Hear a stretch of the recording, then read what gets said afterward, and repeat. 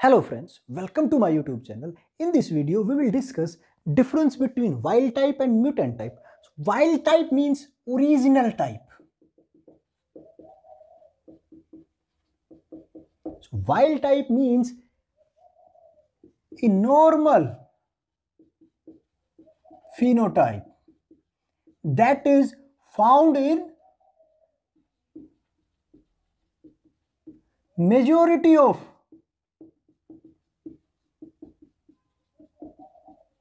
natural population. Mutant type means changed one. So different phenotype from this normal phenotype.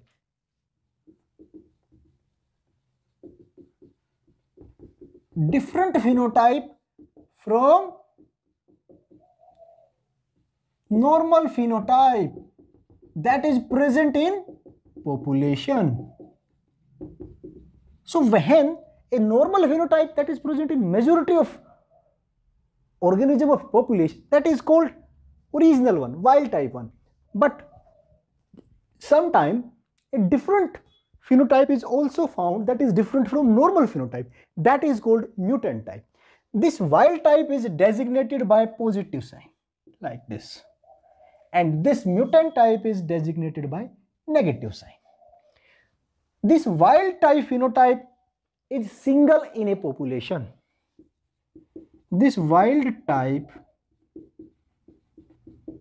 phenotype will always be single one in a population, but this changed one, mutant type, may be more than one, but these wild type are only one in a population. For example, in tiger, you know that in a population of tiger, you will find majority of tiger have yellow color fur and black strips. Majority of tigers that you will observe will have yellow color and they have black strip also. But sometimes due to mutation,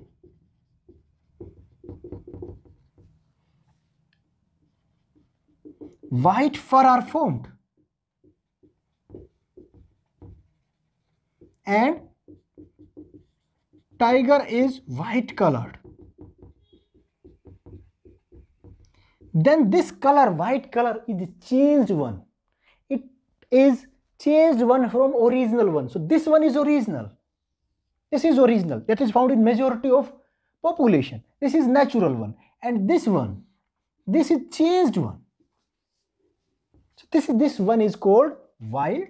It is wild. Sorry, it is mutant and it is wild. So this is difference between wild and mutant man. Wild means normal phenotype that is present in majority of organism. It is a different phenotype, changed from normal. Designated by positive sign, it is designated by negative sign. Wild type are always single, one in a population for certain phenotype, but these mutant type may be more than one. For example, this tiger, you know that this color, yellow color fur with black strip, this is one.